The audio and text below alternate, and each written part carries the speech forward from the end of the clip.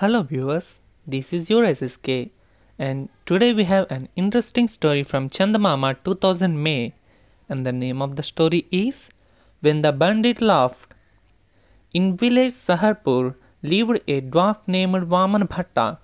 He was gifted with a remarkable presence of mind. He would make a witty remark on every situation, however gloomy, and arouse laughter among his listeners. One day he was returning from the landlord's house along a lonely road bordering a forest.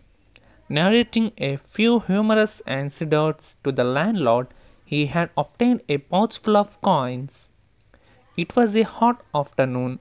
Vaman Bhatta sat down under a banyan tree for a little rest.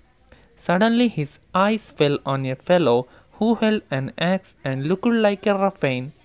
The fellow also looked at Vaman with curiosity. Look here, friend. God really knows how to strike a balance between things. If there is a hot sun, there is also this cool shade provided by the tree, observed Vaman.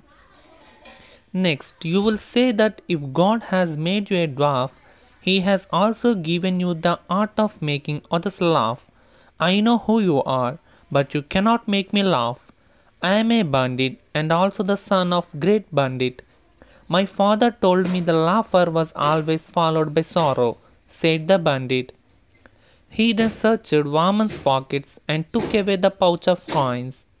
If you shout or report about this to anybody, I will cut off your head, threatened Bandit.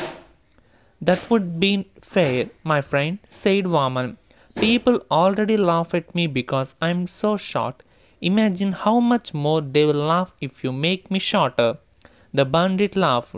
You are a strange guy indeed. You can make even me, a bandit, laugh, he said and threw back the pouch at saying, This is your reward.